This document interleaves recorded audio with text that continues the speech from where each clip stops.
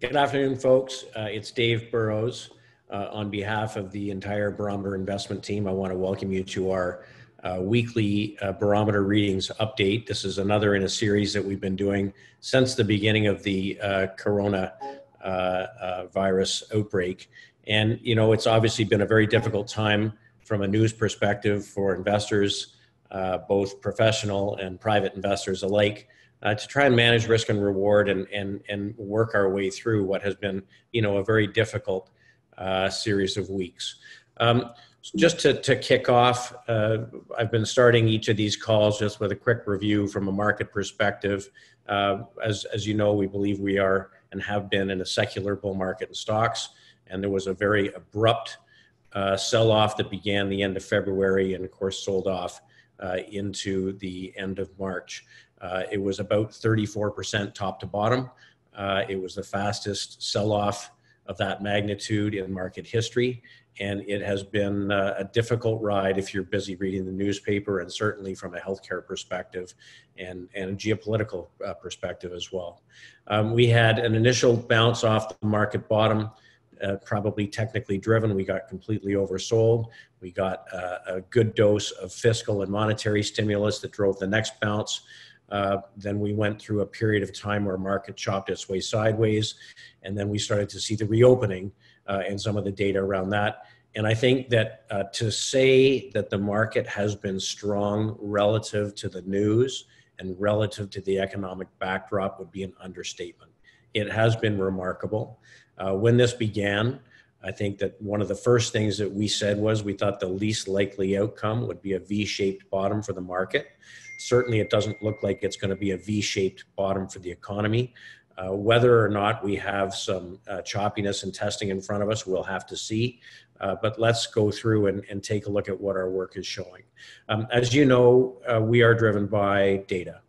And we do a lot of work to try and understand not so much what we think should happen, but what is happening.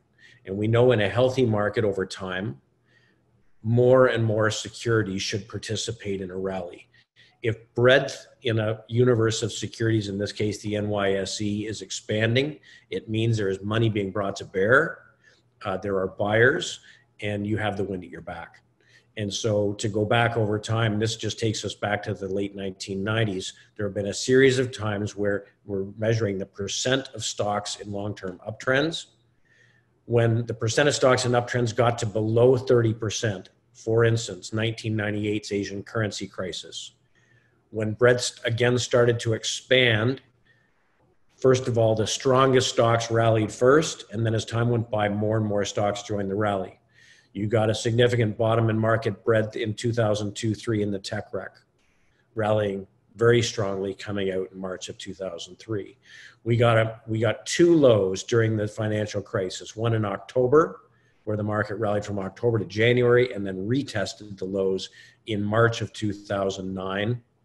And that, again, was a successful retest. Fewer stocks broke down. That gave another significant buy signal.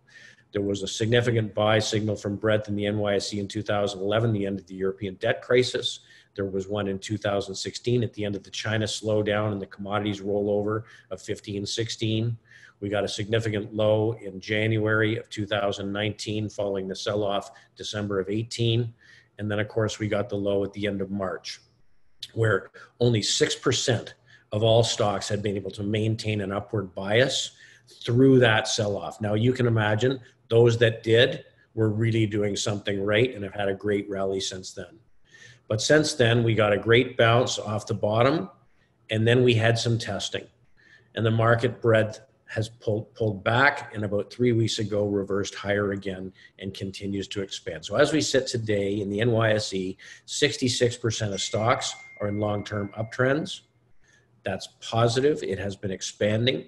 The higher it gets, the more pervasive the rally, the easier it is to make money.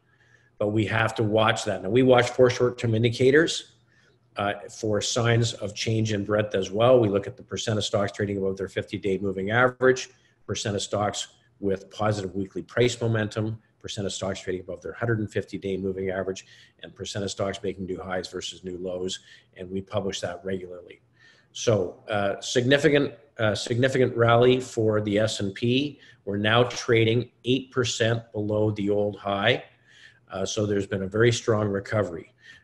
When we showed our indicators a week ago, we showed that our long-term indicators for both the NYSE and for Canada were positive, that our short-term indicators were positive, that global breadth was yet to expand. And we have seen that improve. We saw global breadth turn higher this past week. And if you've been watching, the German DAX, the CAC 40 in France have had very good weeks. Today, excellent days again. Japanese market's been rallying, and the Chinese market's been rallying. And of course, breadth is a concept that works across all types of securities. And when more and more geographic regions are showing expansion, that shows the resiliency and strength of the market. Now, the rally in global stocks has not been as strong as what's happened in the S&P or certainly the NASDAQ. If we look at the global Dow, it's recouped about half of what it gave up initially. But you can see that it started to accelerate higher over the last 5-6 trading days. We started to see a little bit better relative strength versus the S&P. And that might have to do with the sectoral makeup of the global indices as opposed to the US, which is so dominated by tech and by healthcare. If we look at different universe of securities, you take the tech group, really only down about 3% off the highs. Okay, Russell 1000 growth off about 4%, S&P off about 10%, EFI off 13.5%.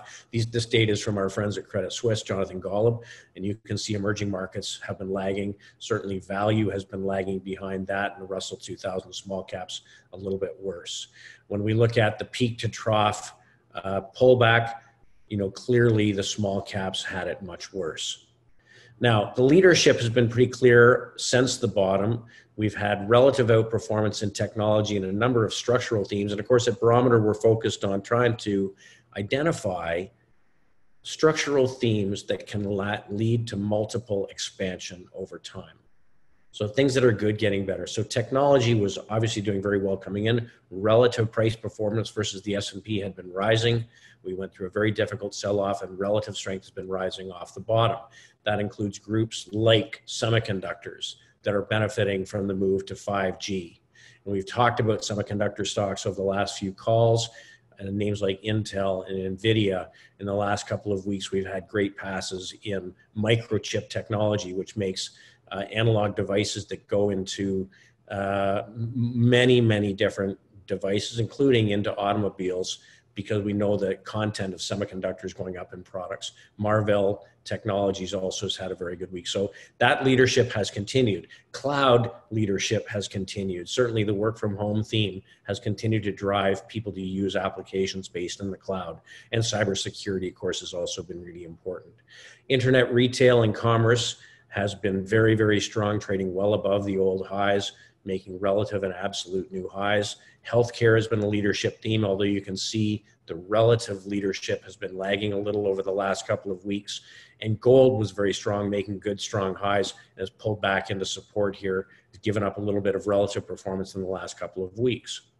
So what is it that's changing? When we talk about wanting to see a healthy environment, we like to see breadth expand, see new great groups be brought into the rally, and see the buying start to move to some different groups.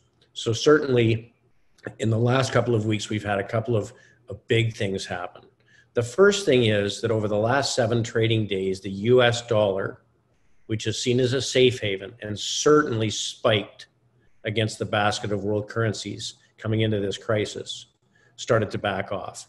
And we've had, from my perspective, a trend change in the US dollar that points to more risk acceptance, people taking dollars and putting them into risk assets. That has to do with overseas markets. Certainly, if you look at the ETF PIE, which is an emerging markets ETF of strong momentum companies, you've seen a big pickup in relative price performance. That's a positive. Within China, and China has shown some improvement. It's a good indicator to look at because they started opening before the North America did. The Chinese consumer has been quite strong off the bottom, but in the last week, Chinese consumer stocks have really started to take off, pointing to a more successful reopen. The second thing that's big that's changed is the bond market.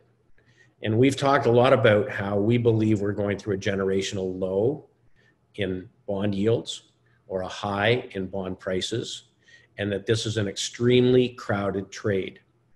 Now, clearly, when the sell-off came, you had a big spike in bond prices. Perhaps that may have been the low in yields.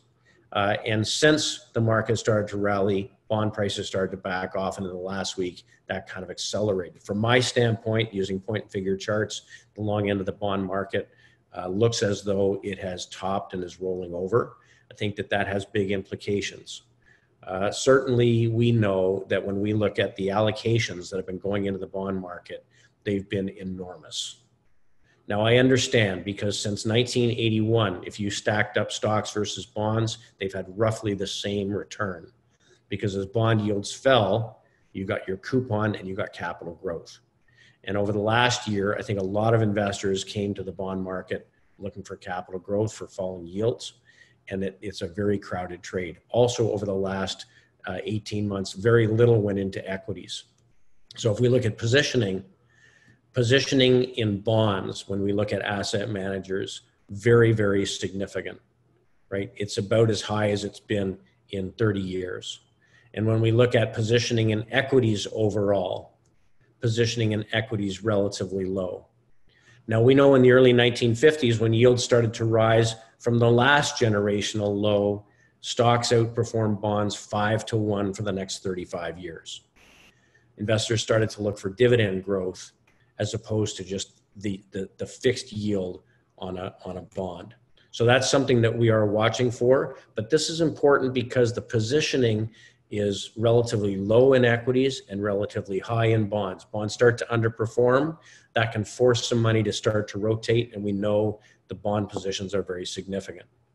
It also has implications for financials. Now, we know that the financials lagged badly off the bottom. This is an ETF of large cap US banks.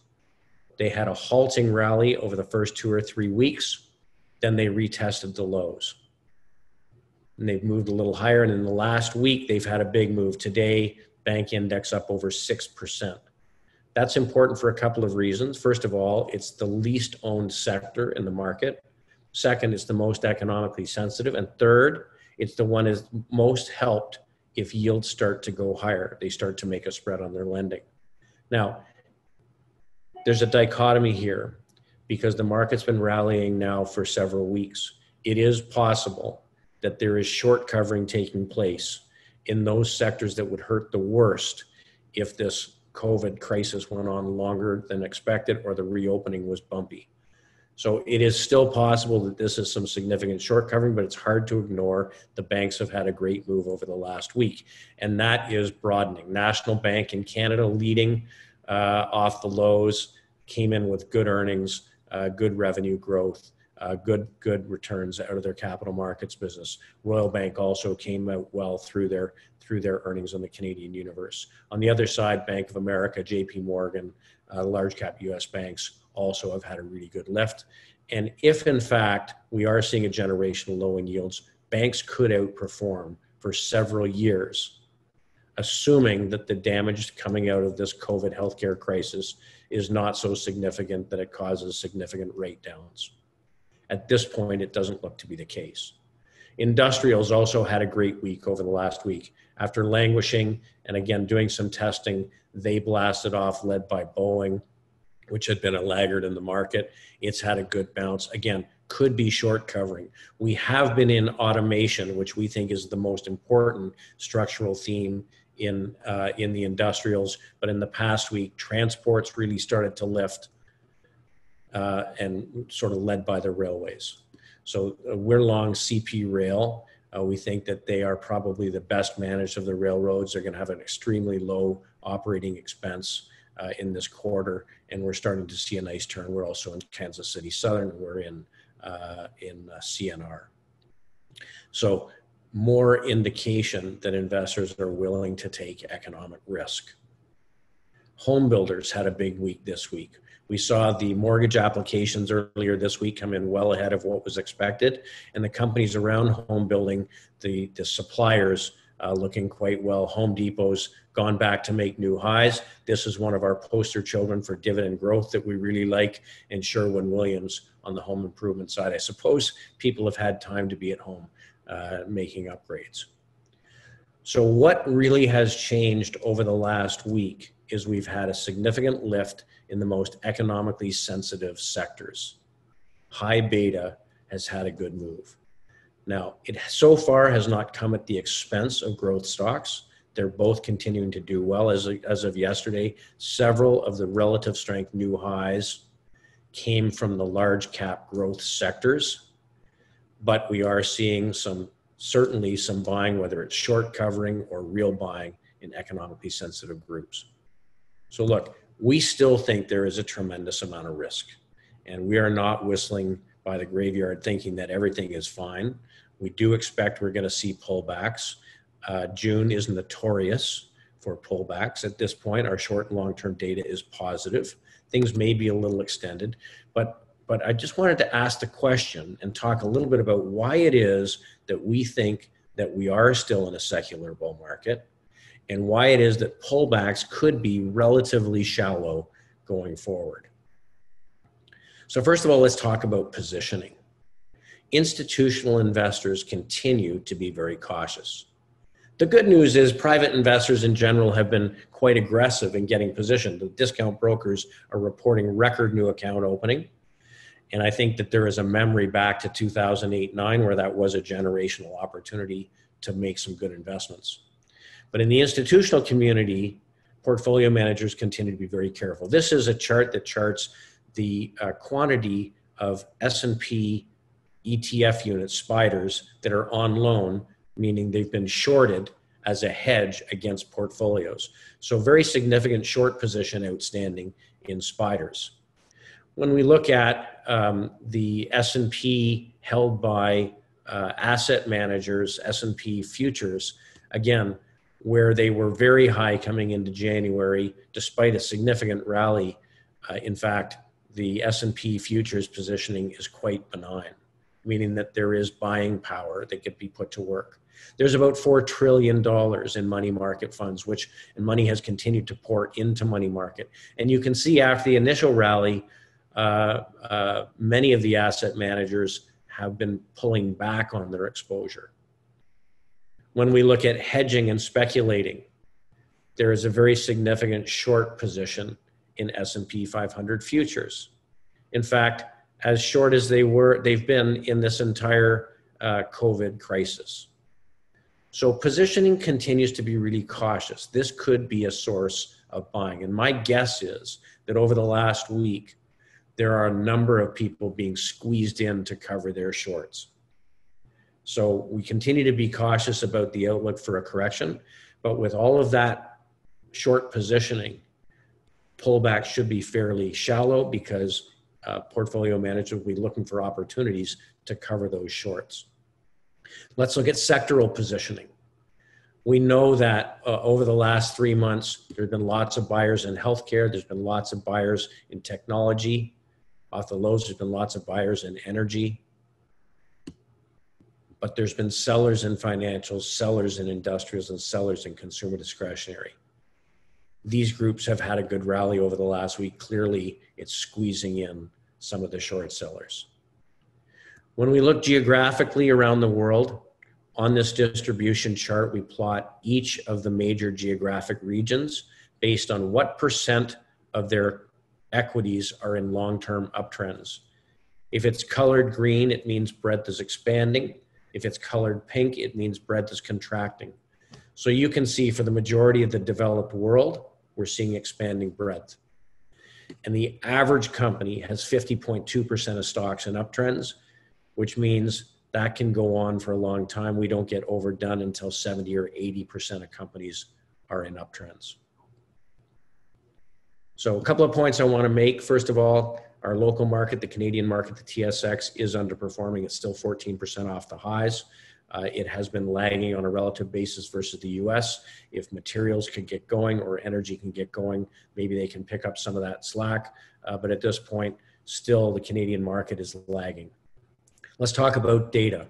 From an earnings perspective, when we look out over the next few quarters, both in blue for the Russell 2000 and gray for the S&P 500, it's going to continue to be bleak.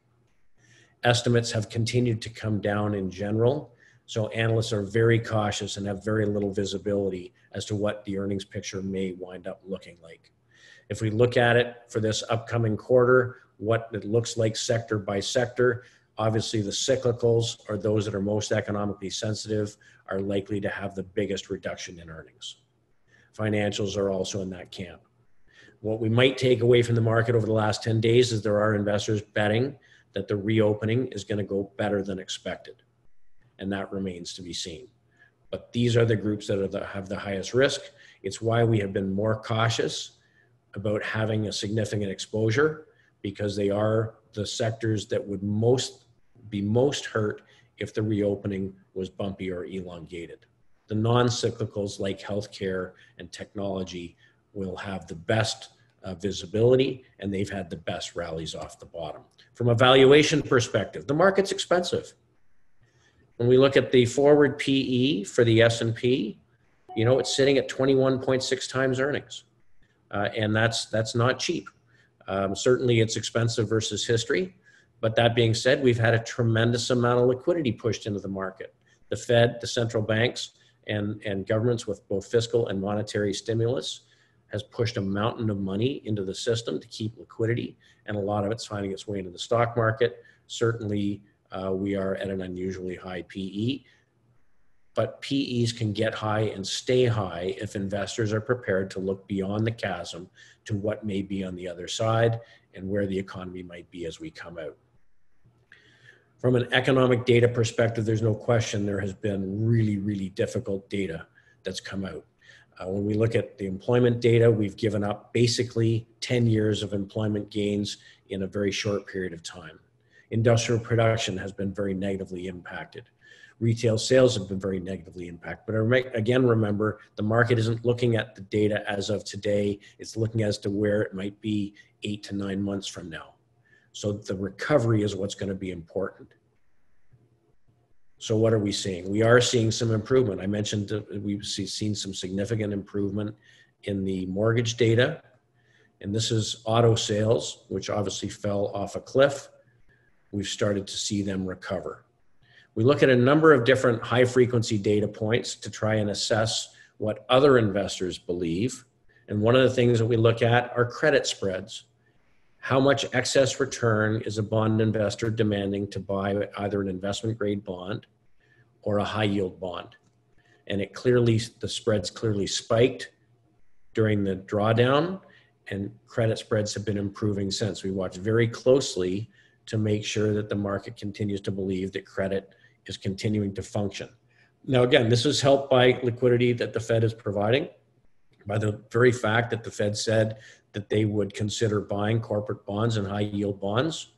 Even though they've done virtually nothing, investors see a backstop. And so they see a willingness to buy that extra yield that you get in a corporate bond. We'll watch to make sure that that continues.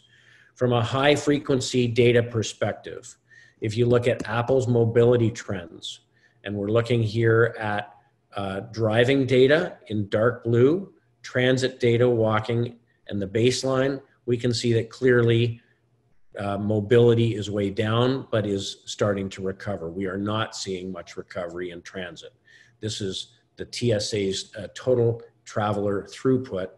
Air travel is continuing to be a real sticking point. Open tables measurement of reservations being made in the economy, slowly improving. And non-commercial bank asset loans and leases obviously fell off a cliff and have started to show some improvement. It is important, though, to realize that the S&P 500 is not representation of U.S. Main Street. These are global businesses, in many cases, not focused on consumption and much less economically sensitive, perhaps, than some of the Russell 2000. Let's talk about the stimulus for a moment. There's been an enormous amount of stimulus pushed into the system. This is a chart that plots the velocity of money, or the degree to which it's finding its way into the real economy. And at this point, we are yet to see an uptick that liquidity is actually finding its way into businesses, although it is finding it in the market. So there are dichotomies. We have weak data economically. We're seeing some improvement. There's tons of liquidity that is supportive of asset prices. We're not seeing the liquidity find its way into the economy. That's a concern. That's something that we have to watch. We are going to continue to be data dependent. We do think we continue to be in a structural bull market in stocks. Since 2013's exit from a structural bear market, the market has been working its way higher in higher highs and higher lows. We tested that recently right back into the uptrend. And of course, the same thing has been going on in the NASDAQ, which has been leading. So to this point, we think that the long-term picture for equities is really favorable. We could absolutely correct in the short run. And we recognize that, and in the pools and the funds that we manage, some are more aggressively positioned. Some of them are a little bit more cautious, just to make sure that we've got something that's defensive if we get a near-term early summer pullback. Our equity strategies are well ahead of the market and positive for the year. And that comes to the fact that we've been in some very constructive structural themes that have continued to lead the market. But we watch every day for signs in the short run that we could pull back. We want to make sure that we stay flexible. We don't want to wind up over our skis. One thing that is for sure, there will be future corrections that will give us opportunity to make further investments. And if things get worse, we'll definitely get defensive. We have no problem with that. We've done that in the past many, many times. But as it stands right now, with the bond market weakening and the US dollar weakening, those are signs that from a longer term perspective, there is appetite for risk. The fact that some of the economically sensitive sectors are turning higher, that's positive, that's expanding breadth. And as long as our data remains positive, we'll remain invested. Thanks very much for tuning in. Hopefully it's useful today. Next week, we will have a new specific topic. We'll do an update on markets and put a spotlight on a couple of leadership themes. If you want to follow us in between, certainly don't hesitate to follow me on Twitter. I do put up some data from time to time and thoughts on things that are changing. So on behalf of the entire Barometer investment team, I want to thank you for taking some time with us on this Wednesday afternoon. And everybody, please stay safe. Thanks so much.